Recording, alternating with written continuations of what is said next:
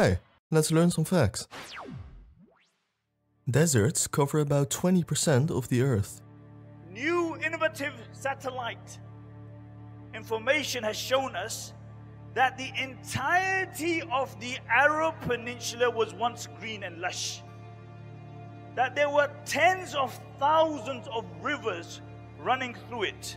That the first exodus of man from Africa was actually to the Arab Peninsula. Even the dry Nafud desert, which is in Saudi, has tens and thousands of rivers. Even the Sahara desert was once green and lush and inhabited. But not only that, it's also strengthened by the fact that they have found remains of crocodiles, hippopotamuses, and also elephants in that area. Camels are known as ships of the desert.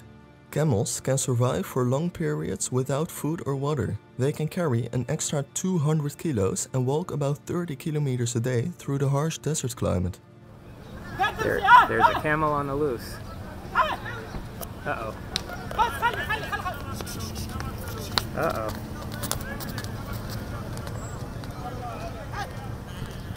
Camel on the loose in the camel market.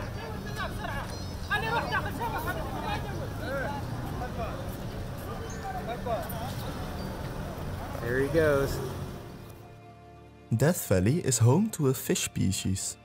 Death Valley pupfishes occupy one of the most unlikely habitats for any fish species, the hottest, driest, lowest spot in North America.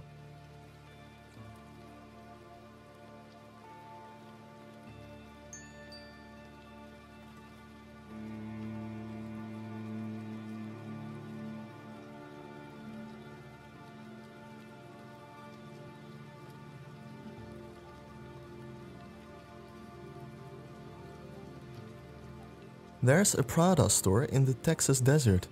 Located far west in the middle of a Texas desert sits Prada Marfa, an art installation designed to mimic a luxury boutique. Sadly, the artwork was looted the night after its installation.